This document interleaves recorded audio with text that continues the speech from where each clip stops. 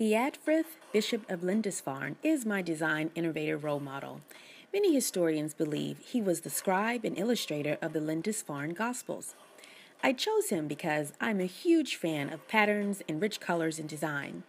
I've studied the Lindisfarne Gospels before, and what still inspires me the most about Eadfrith's work are number one, his choice of colors, and secondly, the intricate details in the ornamentation.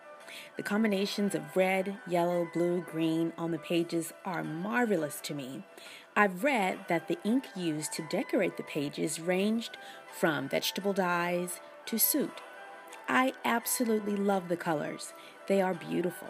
As I look at the type carefully on the pages, I see birds and what seem to be other creatures surging out some of the letters. The attention to details is not spared on any page. Eadfrith obviously spent an insurmountable amount of time creating complexity in every design.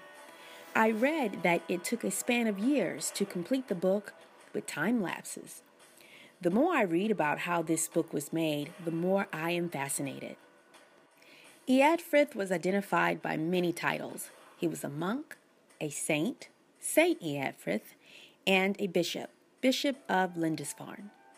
Other than being known as the artist and the calligrapher of the Lindisfarne Gospels, little is known about his family, place of birth, or where he got his training as an artist or a scribe. My guess would be that Eadfrith would describe himself as an innovator of his time.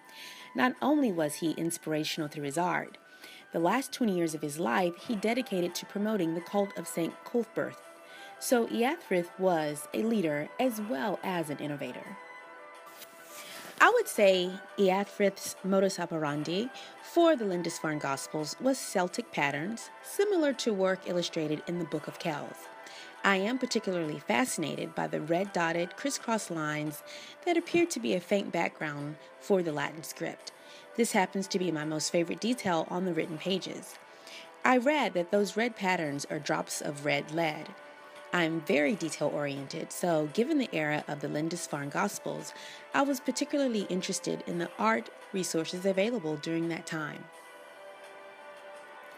I read that Eadfrith was influenced by several artists, but I do wonder how much of the Lindisfarne Gospels was from influence versus his pure imagination.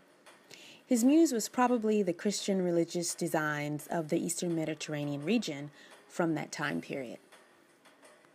Historians believe it took Eadfrith nearly 10 years to create the Lindisfarne Gospels.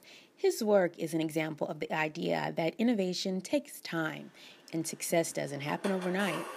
Many great innovators take years to create something truly inspiring. He didn't give up, and his diligence was well worth the 10 years.